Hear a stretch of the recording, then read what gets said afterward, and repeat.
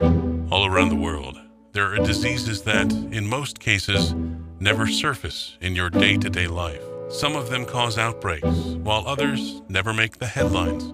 Collectively, we call them emerging infectious diseases. These diseases can spread in a number of ways, including traveling with us, sometimes thousands of miles, passing from sick people to others, or through a bite from an infected insect or contact with a sick animal.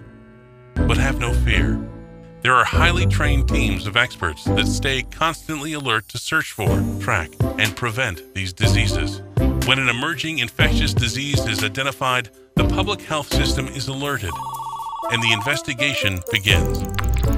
Samples are collected and sent to a public health laboratory for testing and analysis. The laboratory scientists study the disease, looking for features that may be used for detection, identification, and prevention. Findings are shared worldwide, so the public health system can quickly and effectively track the disease and prevent it from spreading. Meanwhile, back at the lab, public health laboratory scientists continue testing, watching and preparing for the next disease to emerge, ultimately providing a safer and healthier way of life for you. Learn more about how public health laboratories work to keep you safe by visiting aphl.org.